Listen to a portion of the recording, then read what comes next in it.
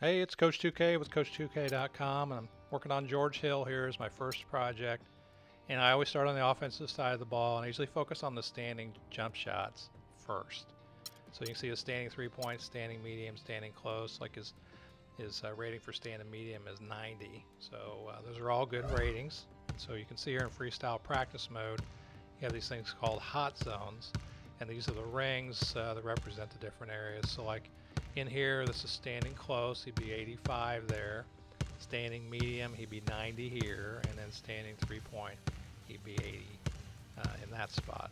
So you'll see here there's some colors. So like this is red, we call that a hot spot, and then this is neutral, and then this is blue, we call this kind of a cold spot. Now I usually just say, okay, red, I just give that a +5. So if he's rated 80 out there, I count him 85.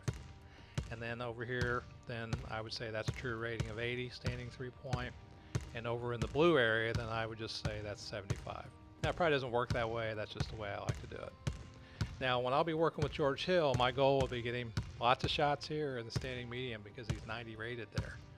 And then I would probably spend some time practicing there and in those red spots. And the reason I would practice a lot in the red spots is just to kind of help me, by repetition, remember that's where his spots are without having to remember it, So basically I just try and do it by repetition to remember it. Now between those two spots, between the red and the blue, in crunch time, you're going to go for the red spot as opposed to the blue, but all over the court is a good place to shoot for George Hill because they're all great ratings. And so if he's open, he's going to have the green light.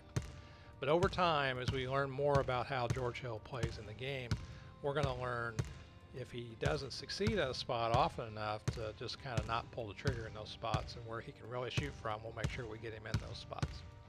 So I hope that helps, and this is Coach 2K, and I will see you on the court and in the next video.